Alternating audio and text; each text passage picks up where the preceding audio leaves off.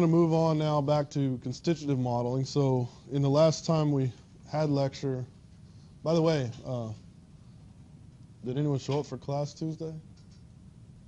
You did? Yeah, you didn't check your email? Yeah.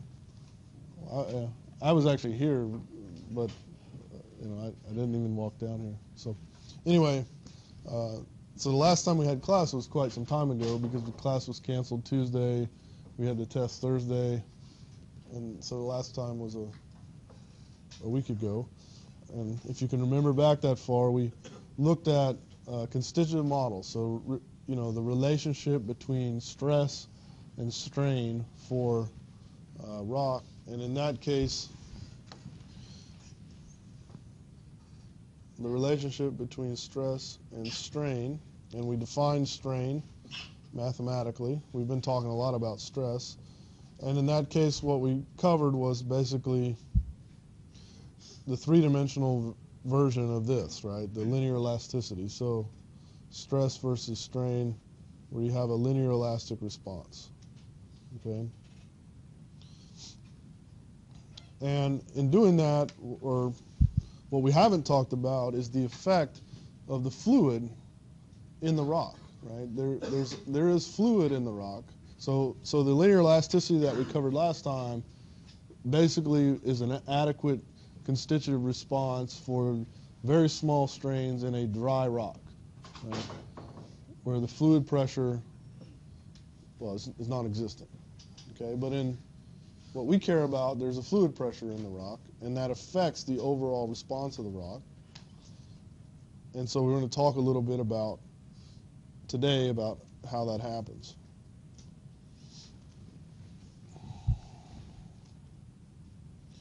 So there's a couple of assumptions that we make in poroelasticity.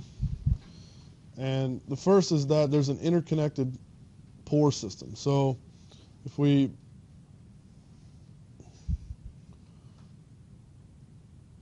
look at a piece of rock that we know has pores in it,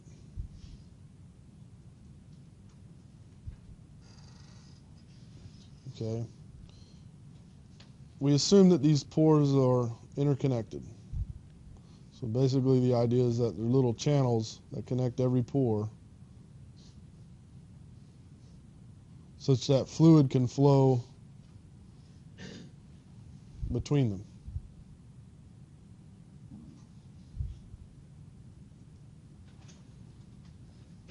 Okay, that's assumption one.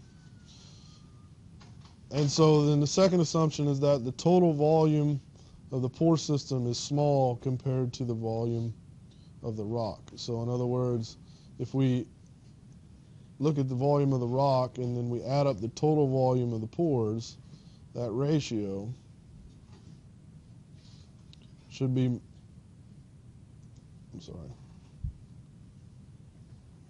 that ratio should be much less than 1.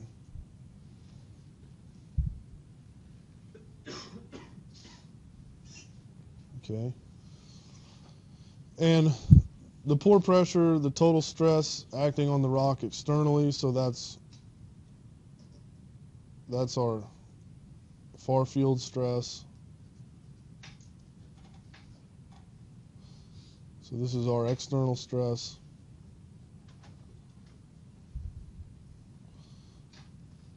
We have a pore pressure inside.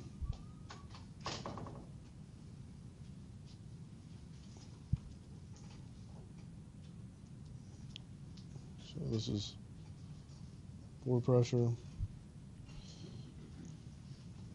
And the stress acting on the grains. So what we mean by grains is that if you were to imagine that, because we made the assumption that all the pores are interconnected, then these guys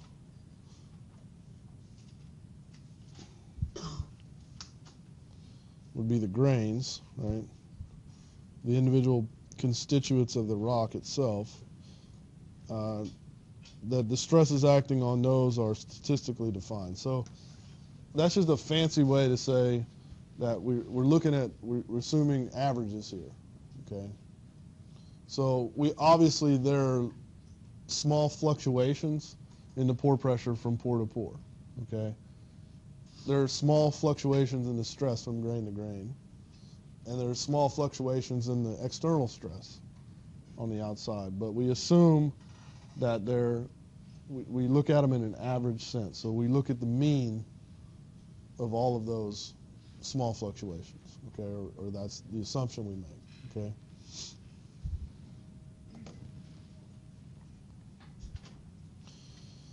And so we've already been talking about effective stress with this equation, and we haven't given it a name. Essentially, we just call it the effective stress. And I'm sorry, this should be, I'll fix it later. I should have some indication that this is the effective stress. Okay. So this definition of effective stress that we've been using was first introduced by a guy named Terzaghi. So we call that the Terzaghi effective stress. But it turns out that there's a better approximation to the effective stress. You might call that the exact effective stress, and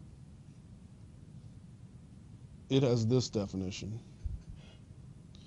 Okay, so again, this should be, I'll correct the notes to indicate that, sometimes we use a tick or double tick there, and then I should be consistent with my notation, so this should also be an S.